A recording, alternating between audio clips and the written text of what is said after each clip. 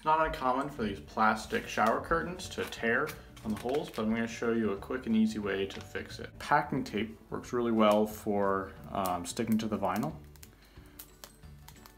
So you want to hold it together as close as you can, and then make sure you cover up all of the hole and the surrounding area.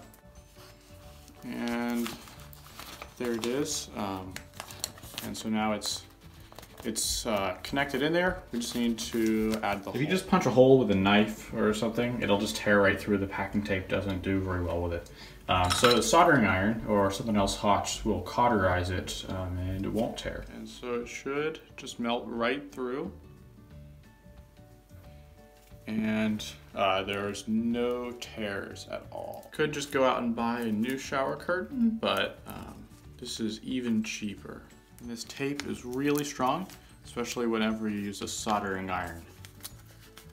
And it just goes straight through like butter. And now when we put it on here, it's really strong.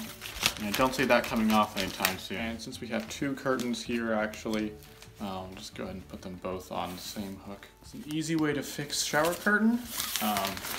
Works just fine, and you don't have to go buy a new one.